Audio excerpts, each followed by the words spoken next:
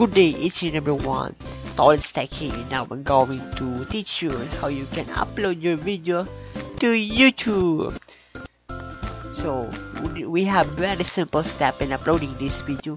First, you need to log into your Gmail account or your Google account, and as you can see, here is my picture, and you need to log in or enter in the YouTube site.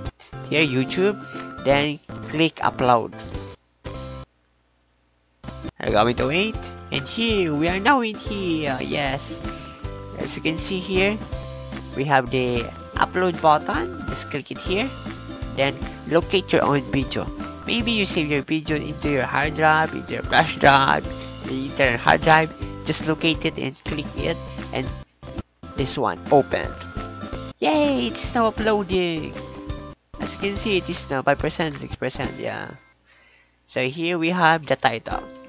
So the title is something about your video. For example, it's a tutorial on how to create 2x2 picture using the Adobe Photoshop. You can just put creating 2x2 picture using the Adobe Photoshop. And now we have the description. So what do we put in the description? It is the more detailed part or the detailed explanation of our video. You can put anything that you want. The link or your own site, you can put it here in the description. The tags. So what is the tags?